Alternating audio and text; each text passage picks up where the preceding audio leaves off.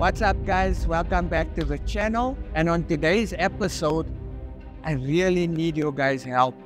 We're about to make some decisions that's gonna shape the rest of the year, so I really need your guys' input. You guys know I value your feedback and I love your suggestions, so guys, I need your help.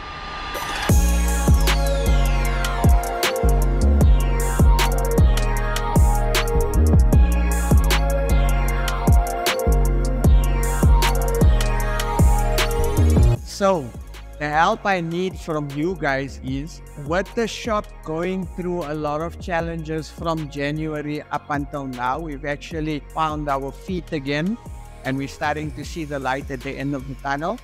That purely means that the SEMA build and the Gravity build was put a little bit on hold. Now that we are where we are in terms of the shop's performance, I need to make a decision now as to how we're going to go for Gravity, and also I need to make a decision on the SEMA build. So if you guys been following and you watched the previous video, you know that we're building the E34 wagon into an M5 replica. The problem we sit with is we haven't been able to source an E34 M5 donor car at a reasonable price in order to strip and do the build. So in essence, I need some more time to find a donor car so we can build it for SEMA. Now, with that being said, there's another challenge we face with SEMA. SEMA is the type of show where you can't just phone and say, guys, I want to rock up. You gotta be part of the exhibition or the exhibitors, or you gotta purchase a stand in order to showcase your company. Now that is a little bit of a stress because number one, the cost factor for us to go and purchase a stand and put our car on display is super expensive. And the other option is partnering up with one of the companies that are already there. So we're kind of thinking of doing airlift in the wagon, but the problem is airlift has already planned their booth. So we got to send through a proposal of what we want to build, what airlift products we're going to use, etc. So that causes a little bit of an issue. So right now, as it stands, there's a 50% chance that we're going to SEMA. There's a 50% chance that we're not going to SEMA. Raj and Palm of Car Audio and Security are trying to see what they can do to get us to partner up with them so we can go to SEMA and display. Waiting for feedback from them, so they'll let us know shortly. And then we've got a local airlift distributor, Uncle Sean from VAG Cafe, that's also trying to see if he can get us in with airlift. So there's a 50% chance that we might make it to SEMA, we might not make it to SEMA. But also the other spanner in the works is, you guys know I always do this to you. We don't have time to build the E34 M5 and take it to Gravity. So now we need to make a decision. Which car are we taking to Gravity? Let's park SEMA for a while now, and we'll come back to SEMA. Let's talk about Gravity. I wake up, flex, thumb down now, check, no drip this, wet. Tell them run it on, no sleep, no rest, might crash, might wreck, but first I stretch, tell them run it on. Which car are we going to take for Gravity? We don't have much time, so we need to take something that number one is going to have a massive impact like what Mkabi had. We got to take something that doesn't require a lot of work because our time frame is limited. So these are my choices. Number one choice is Vato. I haven't driven Vato in like 3 years. So I believe that Vato getting a bit of a makeover, a different color scheme, I think Vato can do well because a lot of the classic Mercedes-Benz stood out last year.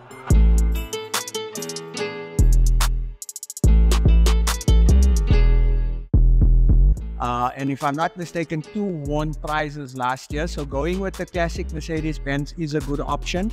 And also, I think it's time to give Vato some TLC. So if we had to go with Vato, I would definitely do paint. I would definitely redo the interior. I would do a killer air ride install. I would tidy up the engine bay. And I would put a new set of wheels. So it's not a lot of work because Vato is in a very good condition. So I don't have to do a lot of major work on Vato. So I believe Vato is an option. I'd also want to put a ragtop sunroof. I believe a ragtop on Vato would look killer. So that's option number one. Option number 2 is the 850. Now, last year there were 3 850s at the show. Personally, for us to see, or actually there was, I think it's 840s. They've got a lot of 840s there.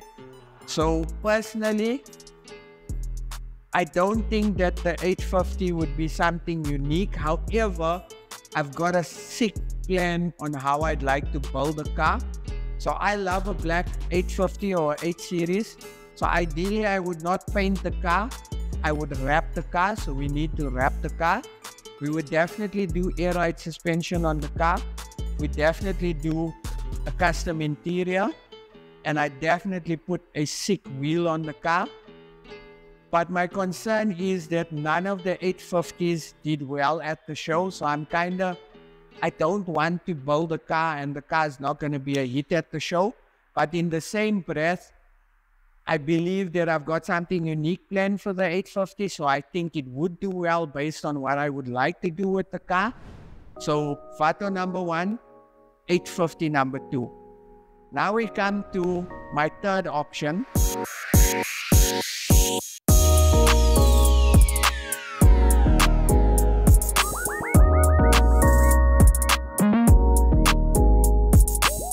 And you guys are gonna call me crazy, right? But Puta looks nice, Puta looks cool. Puta's had about 3 different wheels. Puta's been 3 different colors in its lifespan. Puta's originally been red. That's the factory color. When I bought the car, with the car being navy blue, and then I changed the color to white and did obviously the salmon interior setup.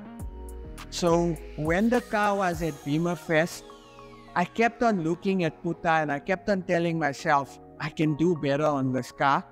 So the wheel it's got on is the M Coupe wheel. I put the wheel on because I thought it will look cool. It does look cool, but I feel we can do better. So I'm considering Puta and giving Puta a makeover. Now, luckily for me, the work that Puta would need to get done is just an interior and just a paint job and another set of wheels. And definitely a ragtop sunroof. I know the purists are going to hate me, but I want to put a ragtop sunroof on Puta, especially with the color scheme that we're going to be going for. I feel that the interior will pop, especially with the ragtop being open. So that's my 3 options for Gravity. I don't think there's any other option that could do it for us. I won't want to compete on a E30 pillarless level, purely because the E30 pillarless in the UK is mental. You got E30 JVs pillarless, you got a few of the other gents pillarless, and their cars are absolutely mental. I don't think I can compete with an IS because I don't want to bag Skoko, purely because Skoko is fun to drive and it's not a stance car, it's more of a driving car. And also Skoko's got a lot of more work. I need to do paint, I need to build a motor, and obviously tidy the car up. So from a time factor, I don't think Skoko will do well at the show, also because it's not bagged. So I don't know. So I really need your help in choosing. So please guys, comment down below with the cars that you think we should take for Gravity, or the car you think we should take for Gravity. Once again, I wish we had a E34 M5 donor car because we would have been finishing up the wagon. It's supposed to start January, it's May already. I haven't had a chance, I just pulled the motor out. So the wagon would have been cool, but our problem we're sitting with is we don't have an E34 M5 donor car. So we're still looking for an E34 M5 donor car. So if you know of someone selling, please let us know, comment down below. I'm actually going to see one in this week. Hopefully we can strike a deal. There's another show that I'd like to attend, which is the next weekend after Gravity. So I think it'll be cool if we go for Gravity and we go for the second show in the UK, just to get a bit of a feel of another type of show. Looking forward to that as well. So that's the option. So what we are currently doing is we're separating the Gravity build and we're separating the SEMA build. But the SEMA build is hanging on the fact that we possibly can't just go and attend. We gotta go with one of the brand exhibitors, or alternatively we've got to take a stand there. So we're still waiting for costs. So I'm still deciding. If we don't go to SEMA this year, I'm hoping we do. I've been praying a lot for it because it's a bucket list thing. we'd look at going somewhere else at the end of the year, probably in Europe somewhere for another show. So it's not off the cards. I really want to travel again, and I really want to attend an overseas car show. So either way, we're going to be building the wagon for the show towards end of the year. Which show we're still seeing to decide. So hopefully we get it done. So comment down below, guys. I really need your help on this. What do you think will have a fantastic impact at the show? What do you think will be cool, unique? Mukabi was a winner, definitely. So we need to hopefully go and take something that's going to do just as well. So I'm not sure what to take, guys. You guys are going to help me.